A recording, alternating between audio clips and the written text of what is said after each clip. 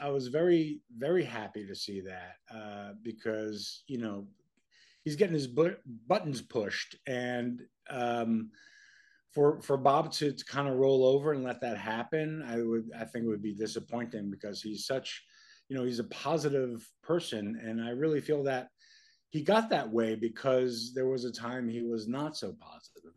Things happened, and then he chose to be this way. So to continue having all this stuff come at him like that, this negative kind of thing, and to let that happen would just not be what I thought Bob would be. So he would, you know, you choose happiness, you choose the being positive, right?